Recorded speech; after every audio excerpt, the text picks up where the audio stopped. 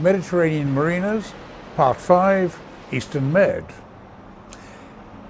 This episode moves away from the nearest places to keep your boat and be able to sunbathe on Christmas Day.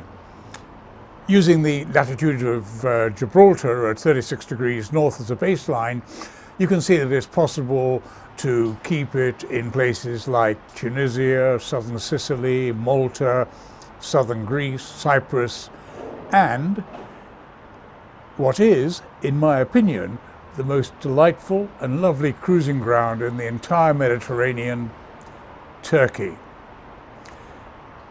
I found this area to be by far the best place I ever visited in the entire Mediterranean Sea. The people, the simple rules and regulations, the superb anchorages, and the very well-run marinas make it by far the nicest cruising place I've seen in the area, in my opinion. Best of all, Turkey is outside the European Union, so you're not governed by the 90-180 days rule, and you can keep your boat there for 5 years before you have to make a day sail to Greece in order to restart the clock. Not all the marinas and ports are marked on this map are large enough or suitable to keep a 12-metre boat permanently, but it does give an indication of how well developed the Turkish boating industry actually is. Broadly speaking, the price to keep a 12-metre boat in a very modern marina in Turkey is going to cost between £2,000 and £5,000 sterling, UK pounds sterling, a year. The prices seem to vary enormously, but actually the real problem is the availability of permanent berths.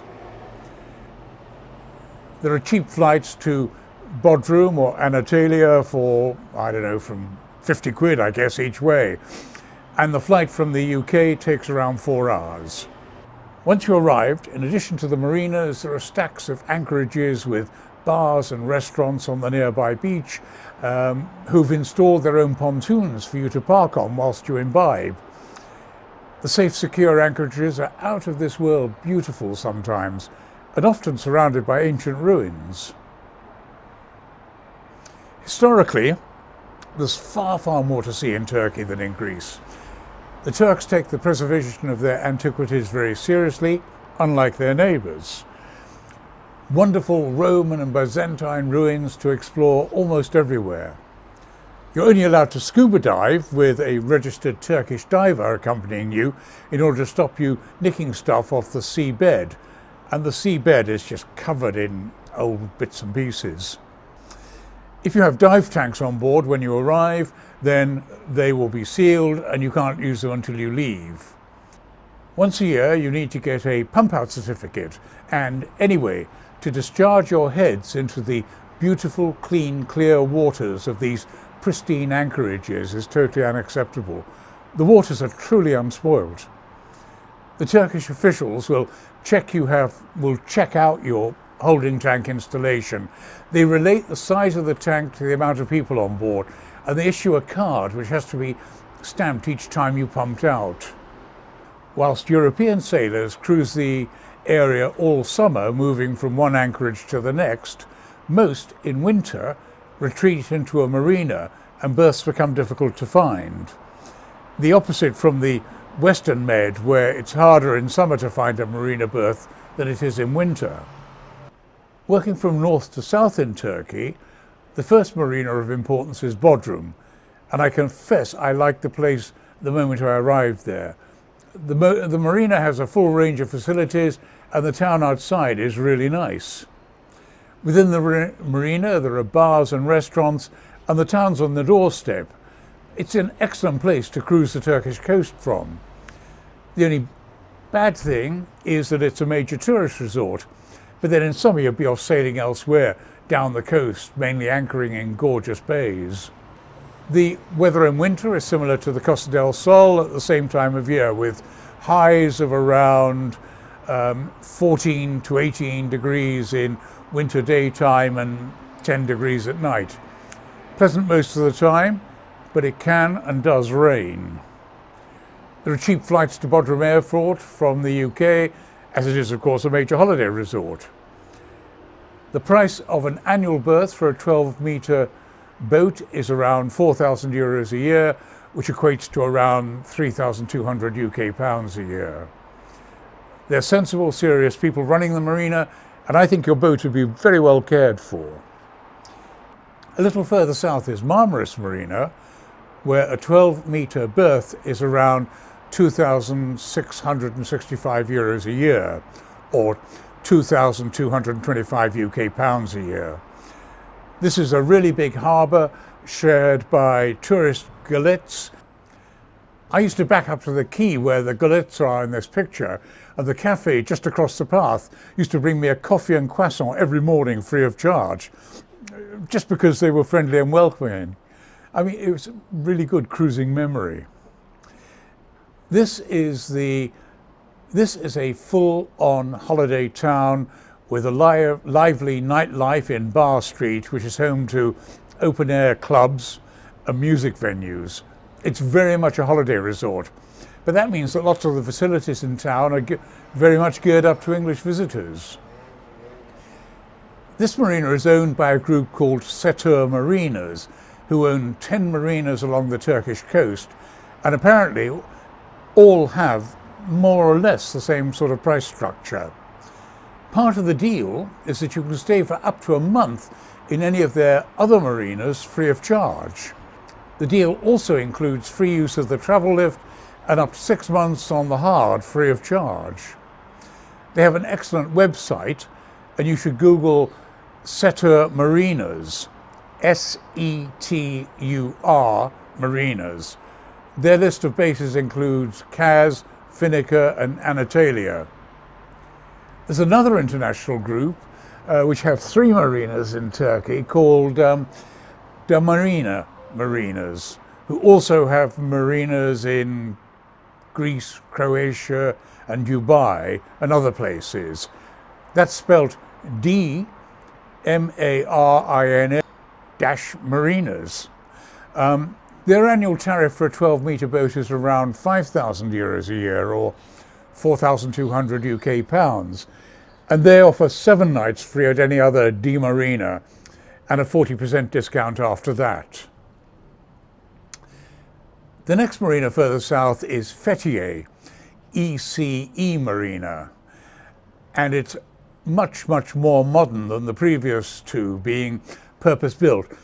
And I think it's fair to say Fethiye is probably a more sophisticated place in both marina and town area. Its rate for a 12-metre boat is 4,500 a year, which is around 3,200 UK pounds. It has truly excellent facilities, and like all Turkish marinas, you call them on VHF when you get close, and normally one marinero in a dinghy will come out to help you manoeuvring into your berth, and another will appear on the pontoon to take your lines. I get the feeling Fethiye is very geared up to having boats left there all year round, with their owners flying out to go sailing. It has a high-quality hotel next door, and the town has a vast array of tourist shops and restaurants, but it's less full-on than Marmaris and Bodrum. It's also the further south of all Turkey's marinas. The nearest airport is Dalaman Airport, and that has a vast amount of flights from the UK and the rest of Europe.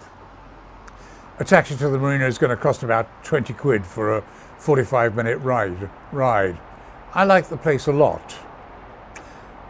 The next marina to the south is Kaz, which is a Setur marina. It's set in a natural bay, protected in every direction except the north, from where I think a swell could come in with strong winds from that direction. It's a purpose-built rather than a marina in an existing port. It's got a large haul-out area, but it is some distance from the nearest town, although that doesn't stop it from being a tourist resort. For a 12-metre boat, it's €3,950 a year, or about 3,200 pounds. The bad news is the airport is about 150 kilometres away. You can fly into Dalaman either direct or via Istanbul, and then get a taxi to Kaz costing around 60 UK pounds, and it's going to take a couple of hours. It is a long way from the town, but it's probably the warmest in winter of all the Turkish marinas. There are some more small marinas along the coast until the frontier with Syria. All the marinas I've mentioned have bars and restaurants inside them, as well as haul-out facilities with deals way below UK prices.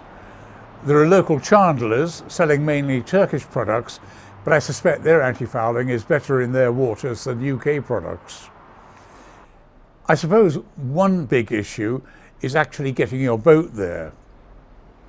From Gibraltar, it's around 1,600 nautical miles, assuming you make the passage in relatively short hops.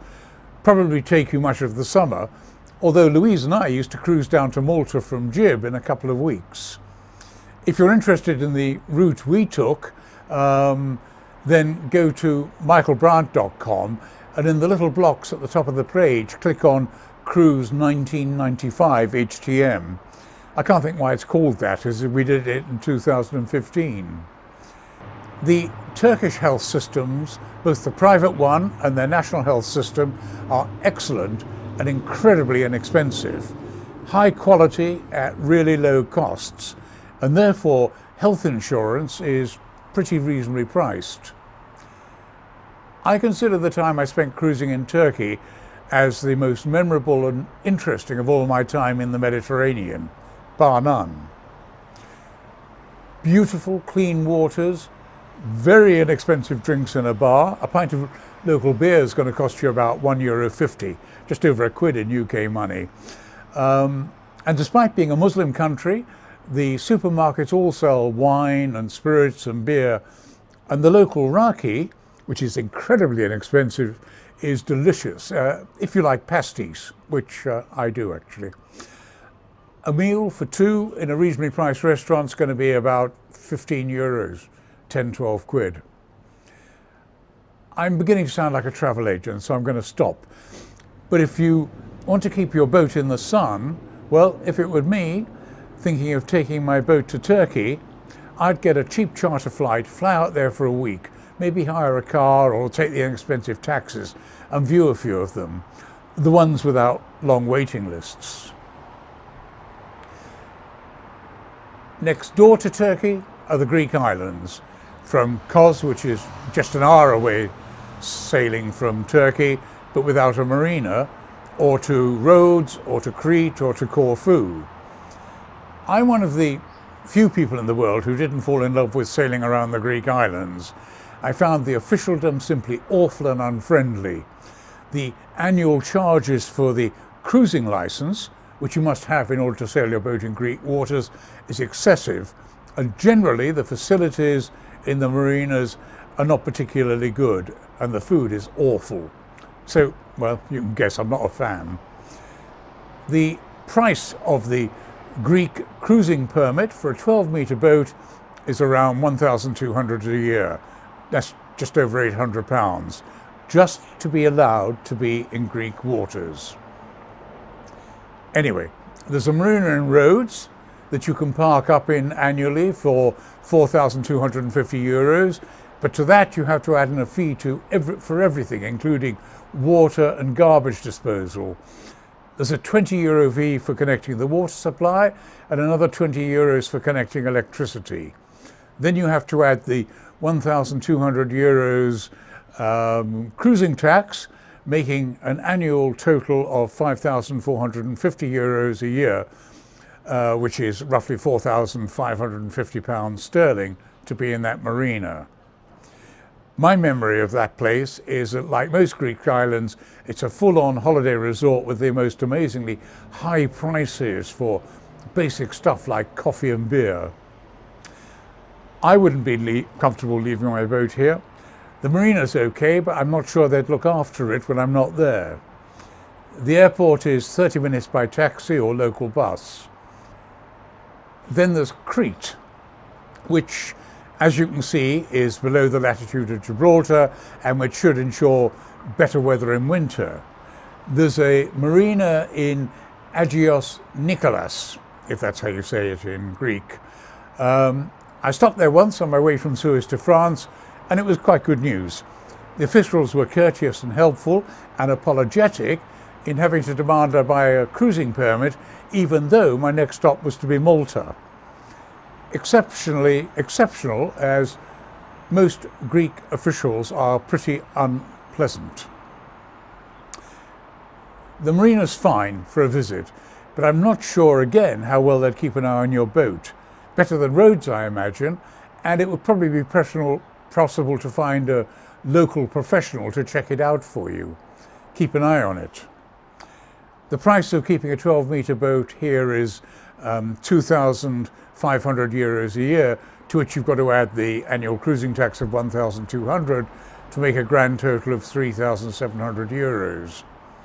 It's got a lift-out area, and the harbour is well protected in the middle of town. The airport's about 70 kilometres away, and it's going to cost you 70 euros roughly for the taxi ride. And that's it, really. Yes, there are other so-called marinas in Crete, one that is described as perhaps the worst in the world, and whilst that by another cruising yacht person like me. And whilst they're all fine to be visiting while cruising, you wouldn't want to leave your boat there unattended. On mainland Greece, there is one reasonable marina at Kalamata, where a 12-metre berth is going to cost 4,600 euros a year, plus 1,200 for the cruising tax, making a grand total of 5,800 annually, or £4,800 a year. The major airport of Kalamata is only 8 kilometres away, and it's served by all the budget airlines from the UK.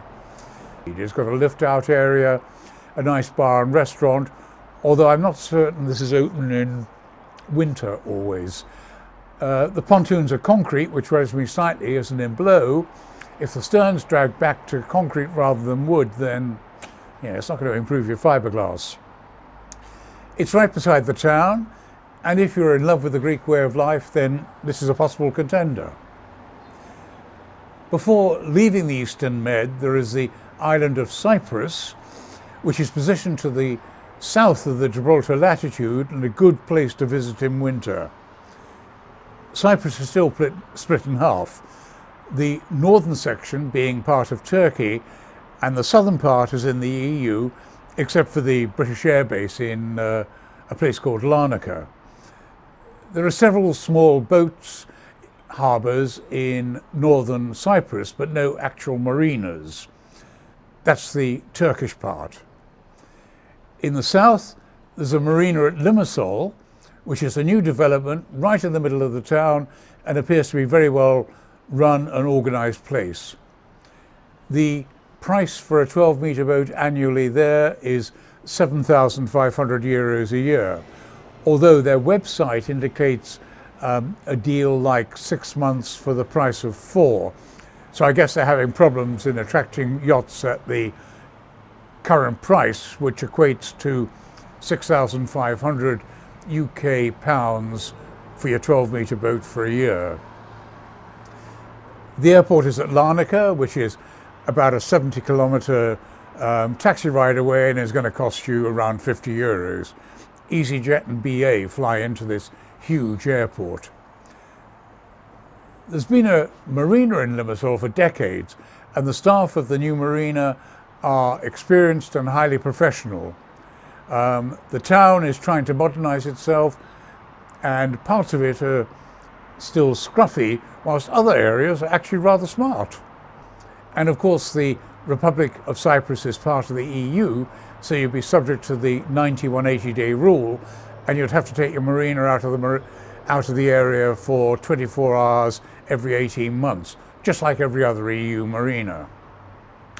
Several members of my family have second homes in the Turkish Cyprus northern part of the island and absolutely adore it, and spend a considerable amount of time in winter there enjoying the absolutely lovely climate and messing about with boats.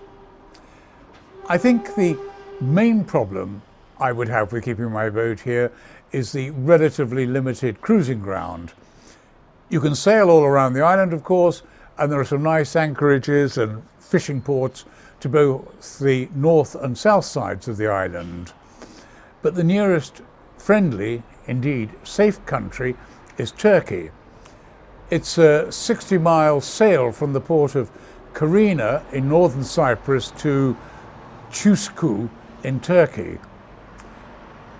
In the next episode, I'm going to look at the marina possibilities in the central Mediterranean area, which is sort of Malta, Sicily, Tunisia, Corfu, and so on.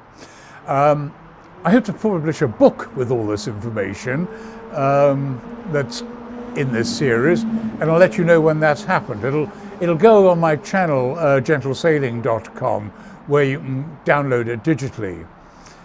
If you feel like subscribing to my channel or giving it a thumbs up, then I'd be grateful as it helps with my YouTube promoting. But if you don't, yeah, it doesn't really matter. Thank you for watching. Hope you've enjoyed it a bit. Bye. So far, French Canal Route to the Mediterranean has sold over 2,700 copies. And the Gentle Sailing Route to the Mediterranean, that's down the outside coast, has also sold over 1,850 copies so far. If you want a copy of any of my sailing books, then they're available as instant downloads from gentlesailing.com, all one word.